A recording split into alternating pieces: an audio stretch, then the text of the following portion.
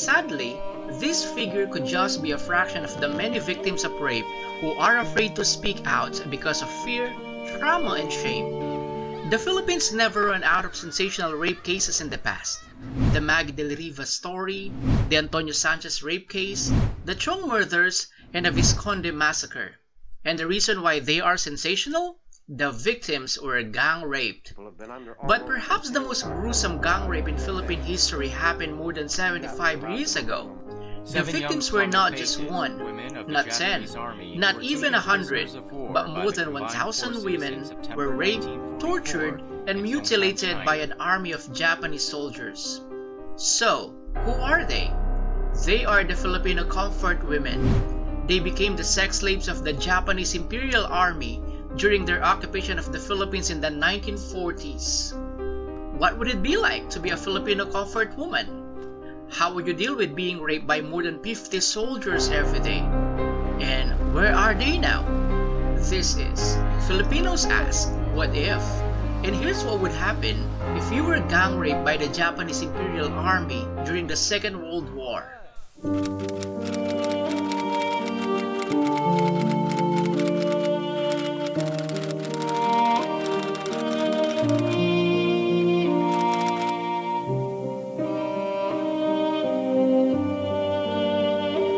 The Japanese occupation of the Philippines occurred from 1942 to 1945 when Imperial Japan occupied the Philippines during World War II. Even though the Japanese period only lasted for 3 years, the misery suffered by the Filipinos was unfathomable. And how was life back then? Life then was at its most difficult because of widespread famine. Life was unbearable, and they would often say that it's cheaper to buy a child than to buy a pig.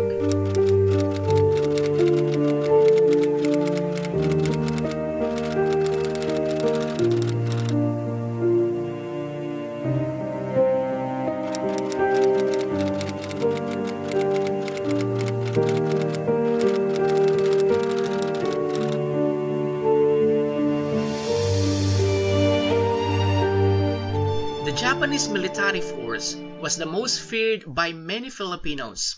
They specialized in interrogation and were known for their brutality.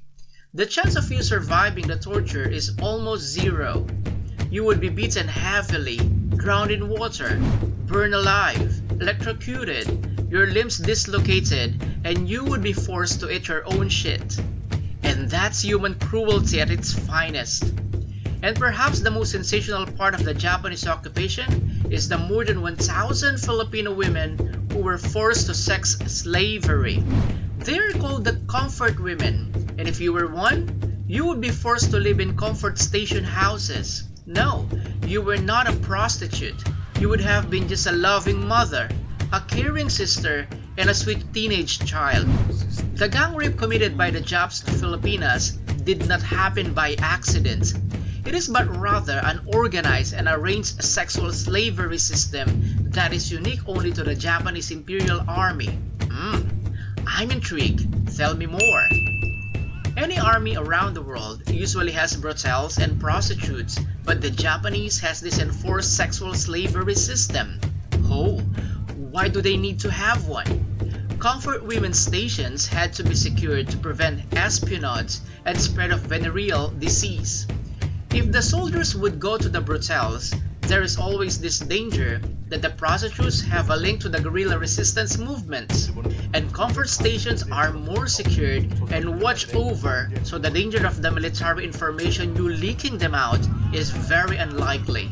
The system was structured and routinized. Every month, a doctor would come around to check on you as a comfort woman to see if you are still good for the stations or not. Let's just say it's their quality assurance check, just checking if the victims are still fresh. The setup of the comfort women system followed a rigid algorithm, so methodical and systematized. Alright, in English please. Likened to a canteen, the hours of operation are strictly regulated. In the morning, the soldiers and privates would take turns in raping the women. In the afternoon, the corporals and the sergeants, and in the evening, it's the officers. This is how regulated and systematic the raping system was. In fact, in other comfort stations, the Japs would be issued ticket stubs that without them, they wouldn't be able to enter the comfort stations. Ha, I get it. So it's like a food stub, right? Yup. But instead of food, human life fresh is being served. Okay, continue. I'm listening. Each soldier is given only 5 minutes to spend inside the room because others are just outside the room waiting for their turns. Suddenly I'm hearing somebody saying, "Hey, aren't you finished yet?" And imagine the difficulty if you were a comfort woman, because every 5 minutes, another soldier would rape you. And usually, your day ends with being raped by up to 50 soldiers. Yeah, freaking 50. And sometimes even more. Ooh, I think I'm gonna puke. That's just simply a horror movie at its finest. So, why they didn't fight? So you think they didn't? Well, imagine getting raped every day by 50 Japs. Do you think you could still have the energy to fight back? Actually, a comfort woman couldn't say no or else she would be killed. Most of the time, they mostly would be beaten up whenever the soldier didn't get satisfied. They were forced to do shrewd acts that are mostly just can be seen in porn movies. And most of them are sadists too. The torture being done to you is also insane. Name all the blunt objects that you could think of, and they are inserted into your genital. Being burned with cigarette butts was also very common. And the most horrible part is, when they don't get satisfied and they would cut off your breast while their comrades are laughing their arse off. Calling Mr. Gray, the Japs just made you look like less 50 Shades of an amateur.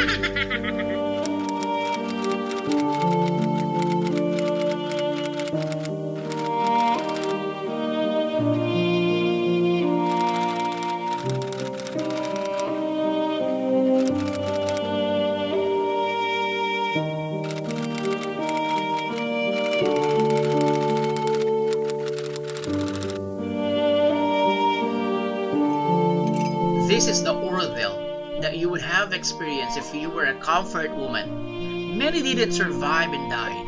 It is estimated that 70% of the comfort women died because of being killed, died of sickness and injury, and some just chose to commit suicide.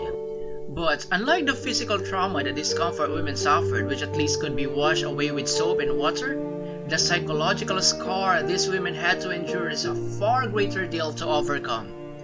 Just think of the everyday nightmares, endless crying, withdrawal from society, and losing their sanity as just some of the things that haunted them. And what happened to the comfort women after the war ended? Many of them went on self-exile because out of guilt feelings and shame of being repeatedly raped in the comfort stations. Some were rejected by their own family, and so many of them changed their names and moved away only to never be found again. And also many of them just chose to stay silent without their family members knowing about what happened to them. And the silence went on for many decades until Lola Maria Rosa Henson, the very first Filipino comfort woman to speak of her experience, surfaced in 1992. She became the beacon of light of many other comfort women to surface not only in the Philippines but in other parts of Asia as well.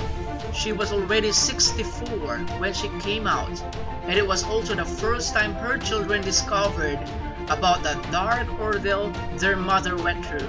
Together with the other comfort women, they filed a lawsuit to the Tokyo District Court demanding three things: that they should be compensated, that the Japanese government issue a formal apology, and that the Japanese government must rewrite their textbooks acknowledging the abuses made by the Japanese Imperial Army to the comfort women.